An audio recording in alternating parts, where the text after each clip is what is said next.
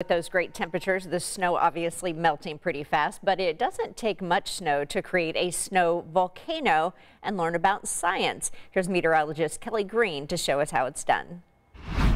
The wet snow that's left over from last week's snowstorm is great packing snow. Have the kids make a snow volcano. Mix dish soap, food coloring, baking soda, and warm water in a narrow container. Build a snow volcano and put the container in the center. Pour vinegar into the container and watch the volcano erupt. When the baking soda and vinegar react, carbon dioxide is created. It causes the mixture to expand and escape out of the container. Carbon dioxide is important to the atmosphere because it helps regulate the Earth's temperature.